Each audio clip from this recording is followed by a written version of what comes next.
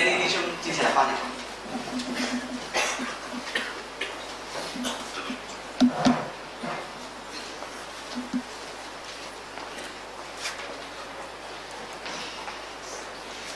欢迎大家来参加我们今天这个渔具布道所的启用礼。A very warm welcome to all of you attending this inaugural service for the Equine Chapel. 那我们相信我们的会长，他心里面最高兴的一件事情就是 I believe this is going to be the most happiest thing happen to our 当我 president. 们的教会牧师传道跟会长讲，会长，我们要开始这个启用礼，你可以来主持吧，他是最高兴的。Whenever we inform the president that our churches are going to set up chapels or new planting of new churches, he'll be very, very happy. 说今天我们很高兴我们也很荣幸恭请到我们的副会长来到我们当中为我们主持这个启用礼。那么这边我们要欢迎他，也欢迎会长呢在我们当中。Let us welcome our president, Reverend Paul and Mrs. Paul and Miss. 这段时间交给会长。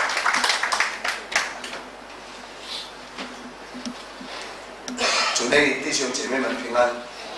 Peace to you, brothers and sisters in Christ. 首先我们要感谢天父上帝的恩典。We must give thanks to our Lord. 让我们今天早上这个时刻，大家都是第一次来参加这个最新的布道所的崇拜。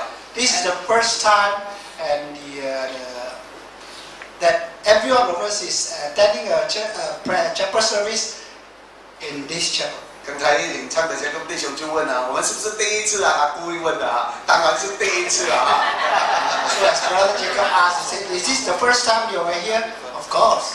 这是广东堂在这2-3年来所开设的第2间，这2-3年。This is the second chapels that we opened up for the Chinese Methodist Catholic Church. 这也是我们年会这3年来开的第16间。And it is the number 16 chapels started under our CAC. 这也是2010年开设布道所的第2间。And this is the second chapels that started service in the year of 2010. 你们听懂就懂，听不懂那无所谓，总之是第一次So this is the first time for all of us here in this place. 我要感谢牧师的带领，跟我们的知识会主席再生弟兄，以及我们会领袖洪正弟兄带领知识，有这样的一个成果。I must give thanks to your pastor, Reverend Ling, and together with the LCC members, that we be able to lead the church to grow in such a manner. 我想传扬福音、开设布道所是教会始终没有改变过的一个使命。I believe to spread the gospel, to set up chapels or churches, this is the mission that every one of us must carry out. 在使徒行传第3、第8节说得很清楚，但圣灵降在你们的身上，你们必得着能力，并要在耶路撒冷、在犹大全地和撒玛利亚，直到地极，做主的见证。It is written in Acts chapter 1 verse 1, "But you will receive power when the Holy Spirit comes among you, and you will be my witnesses in Jerusalem and in all Judea and Samaria and to the end of the earth." 大概在1年前，我看到了一份的报告。There was this report which I came across 1 year ago. 这是根据 Operation World 他们的一个统计。And this is a statistic done by an organization. 在1900年，就是大概在在110年前。It's about year 1900. It's about 110 years ago. 那全世界的人口有16万。And the whole world's population is 160 million. 那么基督徒的人口占全世界的1/3。And out of this population, 1/3 are Christians. 回教在当时占了12%。At that time, was 100 years ago, the Muslim population is about 12%. 那么大概是2万人。It's about 200 million. 那么到了今天，全世界的人口超过60万。And today is above 60 billion. 那基督徒的人口是占32.3%，也是1/3。And today, the Christian population still remain 1/3 of the world population. 但是回教徒的人口增长到21%。But the percentage of the Muslim growth is 21% now. 这意味着这100年来基督徒的人口的增长是比回教徒的人口的增长来得慢。In other words, for the past 100 years, the growth of the Christians population is rather slower as compared to the Muslim. 那我想这提醒了我们基督徒的一个使命，传福音的使命是要继续传。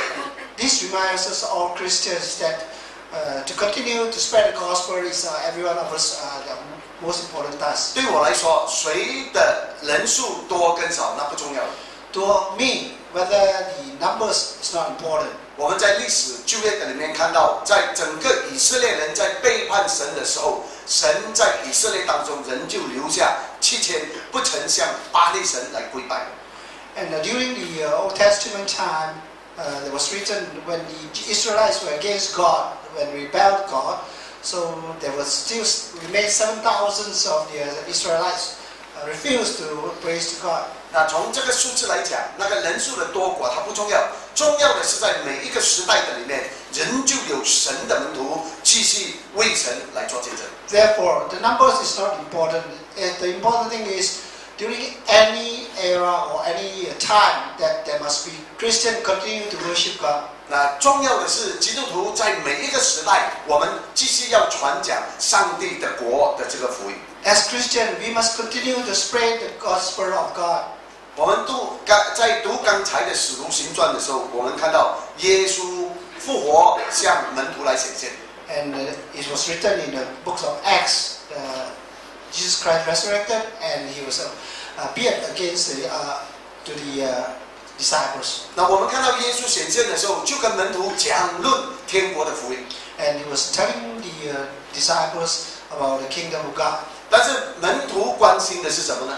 But what the disciples is worried about is, 他们问耶稣说：“主啊，你复兴以色列的国就在这个时候吗？” what they are worried is whether Jesus Christ is to revive the kingdom of Israel. Is it at that moment? 那换一句话说，门徒耶稣所关心的是神国的事，而门徒看到的耶稣，他们关心的是：我们以色列国什么时候要得到复兴？ It means that to Jesus, the kingdom of God is more important, but to the disciples, the establishment of the Israelites, the country of Israel is more important. 我们相信犹太人关心以色列人的这个复国当然有他的理由的。Of course, to the Jews, they are so worried and concerned about their own country. 那耶稣并没有直接回答他们的问题， But Jesus didn't reply them directly, 也没有否定这件事情。 and he also didn't deny about this. 他只表达了门徒不需要知道这个事，复兴在什么时候不重要，因为这是父自己的时间。What is pointed out is it's not that important because God Himself, the Father God Himself, is going to decide. 那神要犹太人来关心的是上帝国的事。 God wants the Israelites to concern about the kingdom of God. 那到底神的国是怎样的呢？ Notice this talking about the kingdom of God. 那在犹太人他们的心目中，有关神国的事又是怎样的呢？ To the Jews, what do they know about the kingdom of God? 那在这2个礼拜的里面，我就是一直研究保罗的思想。在保罗的时代，他对旧约的里面的神这个国这些观念是怎样的？ During the last 2 weeks, I'm concentrating on studying the thinking or the thoughts of Paul concerning the kingdom of God. 那犹太人在旧约的里面，他们是绝对的相信，他们是被神拣选、特别拣选的一群。 During the Old Testament time, the Jews, they strongly believed that they were chosen people by God. 那他们也相信他们是很特殊的，他们也相信他们是优秀的民族。 They know that they still strongly believe that they are special, they are different from the other races. 我想从今天整个社会、整个世界的祭祀、宗教界也好、文艺界也好、石油界也好、各方面界也好，的确显示了犹太民族是很聪明的。 But actually, until today, when we look at the world, whether you are in business, you are in the arts, you are in and religious, anything that the Jews are always outstanding. 那我们看到以色列国这个国家，他们在历史的里面，他们都是经历了许多的这个丰